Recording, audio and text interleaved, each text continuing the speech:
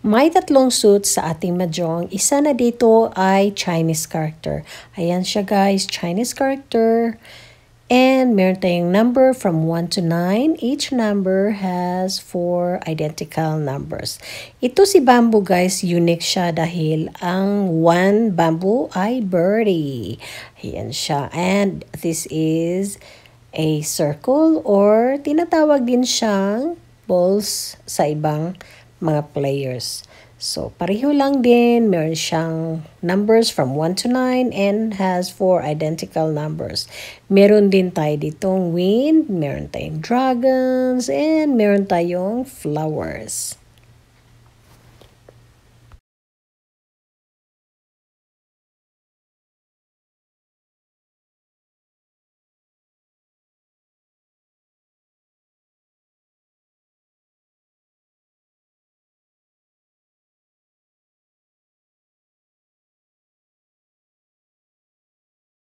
Good evening everybody, andito na naman si Lula. Ngayong gabi, I will teach you how to play mahjong, how to start the mahjong, and how to serve our tiles, okay? So this stick is very important. Minsan, if we buy a mahjong set, wala si sticks guys.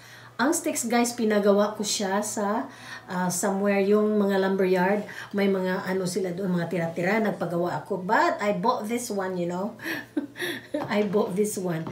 If wala kayong sticks guys, bibili kayo ng roller. Pwede rin si roller. Oh, you see?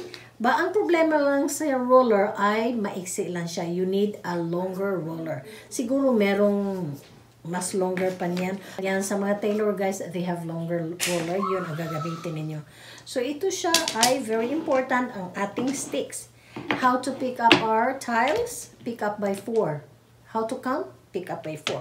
Dahil this time guys, I will show you paano mag-serve and paano mag-umpisa ng ating mahjong. Well, kung kayo ang nauna guys, pick up by 2s. You see? In 2s. Into siya. So, ayan, dahil double decks. Ayan. You don't count this into 4 or what. Into siya ang pick up. Okay. So, 2, 4, 6, 8, 10, 12, 14, 16, and 18. Ayan siya. 18 dito, 18, 18, 18. Ang gagawin natin pag 16 ang count is madali siya dahil 4 lang. This is how you malaman, hindi yung 1, 2, 3, 4, 5, 6, 7, 8. Duh! Hindi ganyan guys. Ang gagawin niyo just pick up 4 and 4 para madali siyang i-count. Oh, di ba? 4 and 4. So, ganyan siya guys. So, umpisa na tayo. Well guys, sino ang nag-serve? Hindi pa natin alam kung sino ang mag-serve, di ba? Okay, since ako lang dito, ako ang may hawak ng ating dice, ang gagawin niyo ay ganyan siya. So, number 5. So, ang gagawin niyo ay you start the number kung sino yung nag-draw sa dice. So, ako ang nag-draw. So, dito mag-start ang 1. Since counterclockwise, so, papunta dito guys. 1, 2, so, ako dito. 1, 2, 3, 4, and 5. So, number 5, dito siya ang last count. So, ako ang serve. So, since ako na ang server, ano na naman natin? Ayan. Number 9. So, ang gagawin natin ay mag-umpisa na tayo dahil ako ang server. Okay, di ba? 2, 4, 6, 8, and get 1, 9 siya. So, ito siya guys, serve ito para sa ating flower. Kung meron kayong mga flower dyan, ay dito kayo magkuha sa ating flower. So, sino yung makakita na hindi siya nakapatong guys? You have to just help yourself and ipatong siya para malaman natin na ito pala ang ating flower. Okay, now since counterclockwise, ako ang mauna. 16 ang ating serving, okay? So, 4. And then, pick up sa atin. Pang 8. 8. 8. Layo. And 8. And then, 12, 12, 12, and pang 12. And last, 16. Oh gosh, can I move it here? Okay, pang 16 na niya, pang 16 na niya, and pang 16 na niya. Okay, since I am the server, meron akong extra 1. So, yan siya, extra 1. And, dito is flower, nakapatong siya. And doon sa kabila, ay siya ang ating parabunot. Okay, let's do it.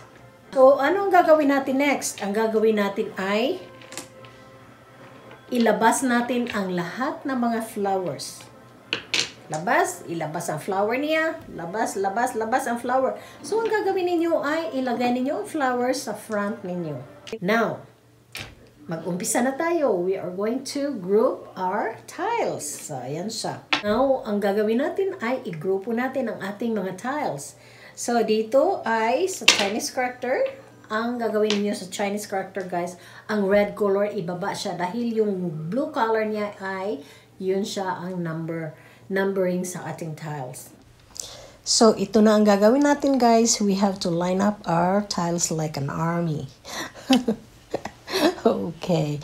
And then after that, kunin ninyo ang inyong flower and put it in front of you or behind your stick. So, dito siya. Ilagay natin ang ating mga flowers sa front.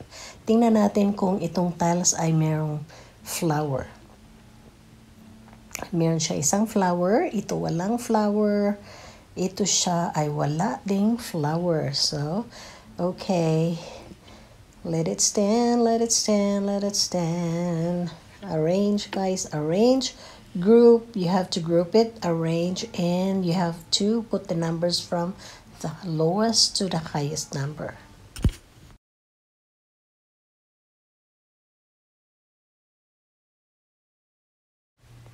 So, nakatayo ng ating mga tiles. Para silang mga ano, guys. Para silang mga mushroom. Ayan siya. So, walang mga tiles na flower dyan. So, dito lang siya ang may flower. Ang gagawin natin is to take out our flower and change it dito. So, ayan siya. Tingnan natin. Another flower. Since ikaw lang ang may flower, guys, so hindi mo na siya hintayin na mag-counterclockwise. I-change mo na siya. And then, after that, you have to toss one of the extra para mag-umpisa na ang ating game. So, yan lang. Very easy lang siya. Group your tiles. And then, after that, you have to arrange the number from the lowest number to the highest number. Very easy, di ba?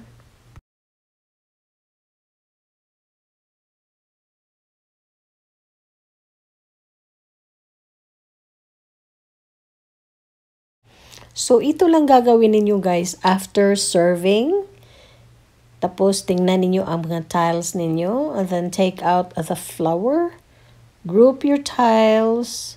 And arrange it from lowest to highest number. That's very easy, okay? Okay, sige na.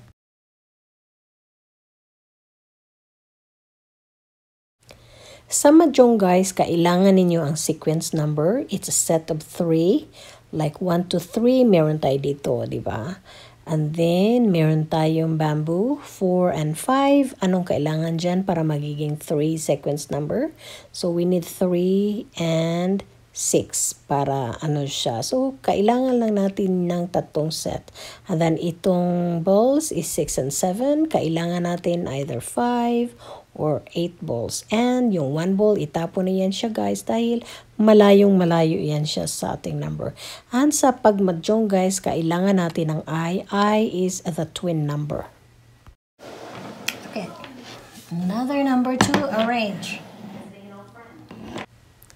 Sa tatlong suits natin dito, Chinese character, bamboo, and balls. Si bamboo, guys, ito si bird is 1 bamboo. So, may 4 tayong bird dito, guys, sa ating set of bamboos. Ayan siya guys. And then, huwag kalimutan, meron tayong flower.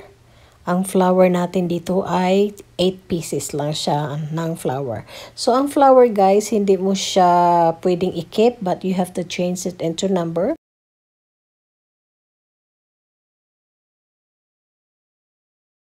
Hanggang sa muli, sana you learn something sa ating tutorial ngayon. Alam na ninyo kung paano mag-serve, kung sino ang mag-serve, anong gagawin natin sa ating mga flowers, and paano i-group and arrange our tiles from lowest to highest number. Thank you for watching. Huwag kalimutan i-subscribe and click the notification bell. Thank you!